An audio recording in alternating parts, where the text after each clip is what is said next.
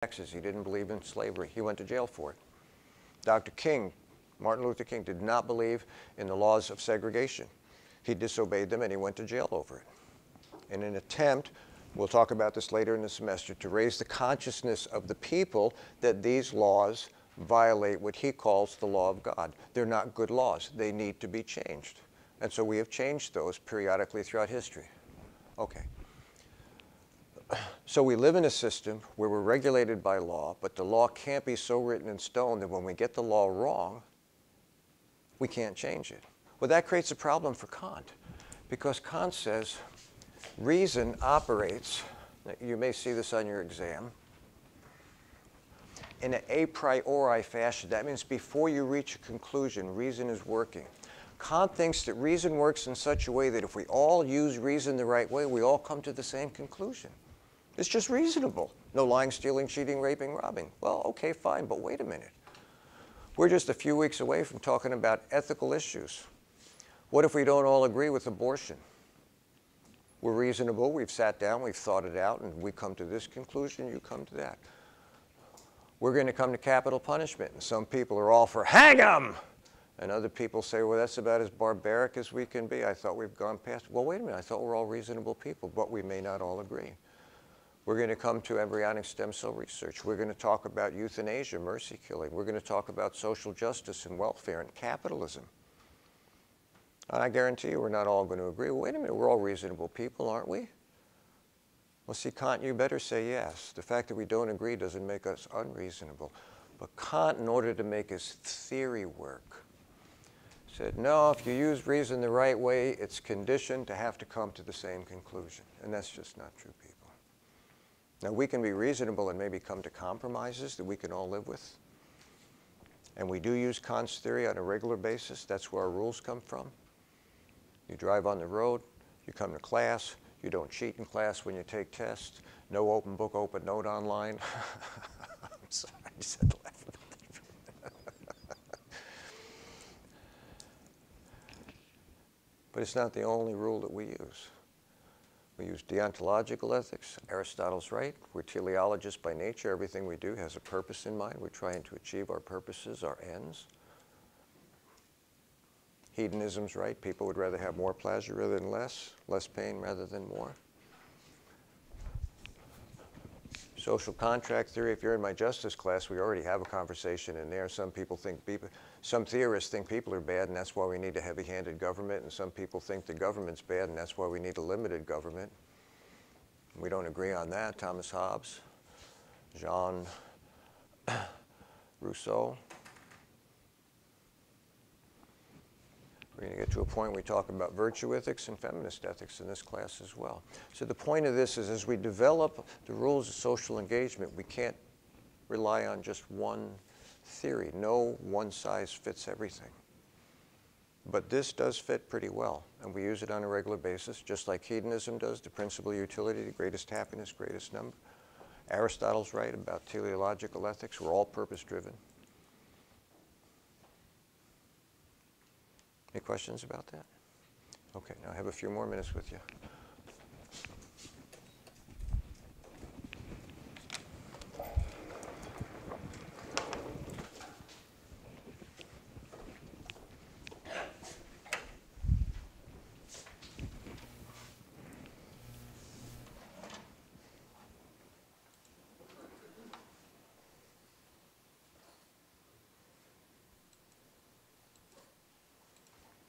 Here we go. So this is up here to just help you as a study guide. This is Immanuel Kant, the goodwill and the categorical imperative. The goodwill, the only thing valuable without limitation in all circumstances. This is a steady disposition to act from duty, to understand that when you will to do something, it's your duty to follow through. Acting from duty is not the same as acting in accordance with duty. Doing one's duty for the sake of doing one's duty, not in order to serve one's desires. So you're compelled to do what you know is right for the right reason all the time. Now, what was the downside of that I shared with you, I think, in this class? No lying. And the Nazis come to my door and want to know if I have 20 Jewish people in my basement. What do I do? Well, I lie. I make sanctity of life, in this case, very limited exception, more important than no lying. But no lying is the law. You swear to tell the truth, the whole truth, nothing but the truth. And if you don't, it's perjury, and you'll go to jail. In some situations, like Annapolis and West Point and the Air Force Academy, if you see someone cheat and you don't turn them in, and they find out you cheat, you both are expelled and you never get back in again. It's called code and honor and duty. What would life be like if we lived by duty all the time? There are some institutions that employ that and some don't. So you do the right thing for the right reason, in theory all the time, but there may be, you might have to make some exceptions to the rule. We may have another one of the theories that come into play. Only actions done from duty, therefore, have moral worth. Categorical imperative is a requirement of reason, not emotions, binding, completely independent of one's desires. The categorical imperative is not about what you desire. It's about duty. It's about what reason tells us is the thing that we should do. Contrasted to hypothetical imperatives. So there's really three formulations. This is two, and I'll mention the third one. Formulation number one. How do you form one of these categorical imperatives? Number one, universal law formulation. Act only in accordance with the maxim. Maxim is a philosophical word for law. So when you see maxim, if you see it on your quiz, that means law. Act only in accordance with that maxim through which you can at the same time will that it becomes a universal law. So in Kant's world, if you're going to make a law, it has to apply to everybody. You can't make individual laws like disability laws. It has to apply to everybody. So equal work for equal pay. Takes gender out of the way, takes ethnicity out of the way, takes everything out of the way. You work hard, you qualified, you should get the reward for it. We'll get to that at the end of the semester. It's called meritocracy. You should get the fruit of your own labor without discrimination. It's universal. It applies to everybody. We have laws originally in this country, a little while ago, were anti-age discrimination laws, and they were meant to protect older people. Oh, you're too old, we'll just put you out to pasture. You all need a law, an anti-age discrimination, to protect you as young people. You go to get a job, and one of the things your employer wants to know is how much experience you have. None. That's why I'm applying for a job. How am I going to get experience if I don't work? Well, we're only looking for people who are experienced. You see, your employer is not interested in paying you to work. Your employer is interested in paying you to make your employer even more money. So if you go to work and don't produce, they'll find someone who can. Did I talk about my time in Publix? Do I have people here work at Publix? I made an application online. I get a call from a guy named Mike. Mike's a district manager. It was the Publix just closed over on 19 and 52. So I go in and, dressed up, hi Mike, and, sit down. And he says, I have one question. This is my interview. I have one question. He says, 17 years without a day off? That's what I put on my application. And I said, where I come from, if you don't work, you don't eat. I said, now some days when I was not feeling real well, I had to isolate myself so I didn't get you sick. And some days I brought my B game because that's the best I could do. And some days I even brought my C game. But I always gave you my best, whatever I was at. But most of the time it was my A game. No, I never took a day off in 17 years. The next thing he asked me, he says, how much do you think my assistant managers make? I said, I don't know. He said, guess. I said, 50 grand a year. He says, 60. He says, I'm going to put you in the deli department for 6 months. I can't promote you right away, but after 6 months, I want you to be one of my assistant managers. Do not work in the deli department. You work in the deli? Nobody wants to work in the deli department. Nobody. Oh, yeah, you lose your finger. See that? No. I have more trouble with electric can openers than I did with that slicing machine. Trust me. I was there one day, and that hook that holds the meat in place right through my thumb. Yeah. So the point of that is then they're looking for experience out there. In fact, when you graduate and you go to an employer, and they're going to say, well, what can you do? And you show them your piece of paper. And they're going to say, well, let me see you do what that paper says you can do. And if you can't do that, you know what they're going to say? Next. Next. Because there's 5 people for every good paying job in this country right now. Well, what if I don't have any experience? I can do that, but they're probably going to want someone with more experience. You see, experienced people sometimes don't have to be managed. They can just hey, I want you to do this, I'm going to go do that, and you can just go do your job.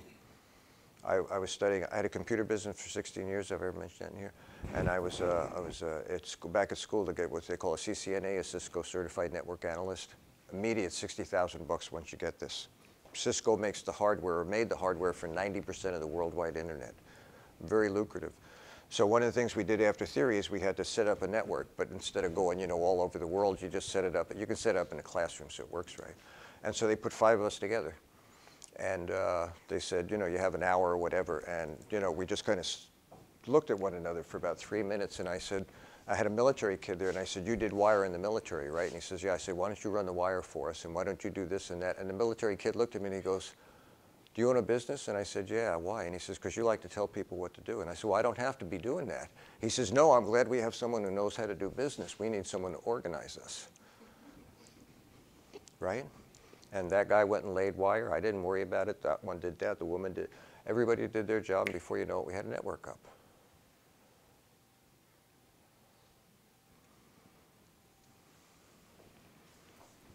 You all need protection in the marketplace, people. They're not openly discriminating against you, but they are discriminating against you. And Kant says that's not fair.